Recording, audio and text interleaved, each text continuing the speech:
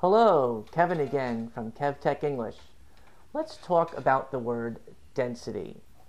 Density is the mass divided by the volume. It's how much mass per unit volume. And this is a difficult concept to understand. But as we try to understand these science concepts, it would help improve your English. The funny joke goes, what's heavier? What's heavier, a pound of lead or a pound of feathers?